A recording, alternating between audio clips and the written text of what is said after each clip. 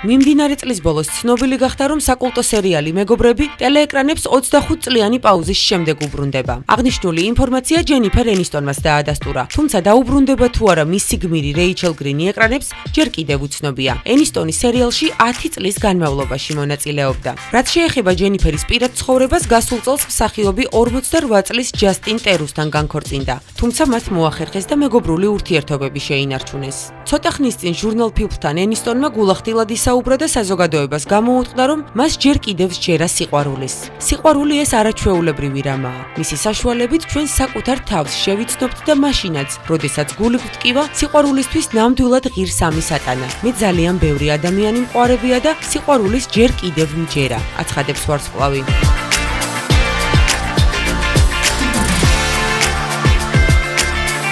ბერლინალეს ცნობით 70-ე კინოფესტივალზე საპატიო ოქროს დათვი ბრიტანელ მსახიობ ჰელენ მირენს გადაეცემა. საზეიმო ცერემონიალზე ჰელენ მირენის მონაწილეობით ფილმს დედოფალი აჩვენებენ.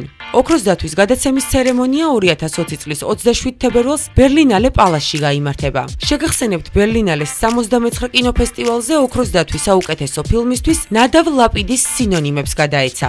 როგორც ჩანს, კინოსა და თეატრის 74 წლის მსახიობი აქტუალურობას არ კარგავს. სულ ცოტა ხნის წინ მირენი კიანუ რივზის აწუყვე მეუღლე ალექსანდრა გრანტი ეგონათ. მათი მსგავსება მართლაც უდავოა. ამ გაუგებრობით ჰელენ მირენმა კიანუსგან შესანიშნავი ქათინაურიც დაიმსახურა. კიანუ რივზმა განაცხადა, რომ ის სულაც არ იყო წინააღმდეგი საზოგადოებას ისინი ერთმანეთში არეოდათ.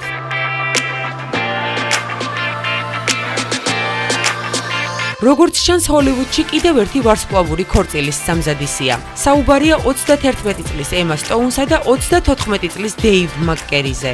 რამდენიმე საათის წინ დეივმა საკუთარ ინსტაგრამ გვერდზე ფოტო გამოაქვეყნა, სადაც ემა ნიშნობის ბეჭდის დემონსტრირებას ახდენს.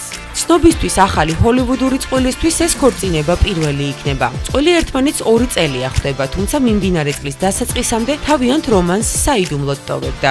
შეგახსენებთ, ემა სტოუნი მანამდე 5 წელი მსახიობ ენდრიუ გარფილდს ხვდებოდა. განშორების შემდეგ მათ მეგობრული ურთიერთობის შენარჩუნება მოახერხეს.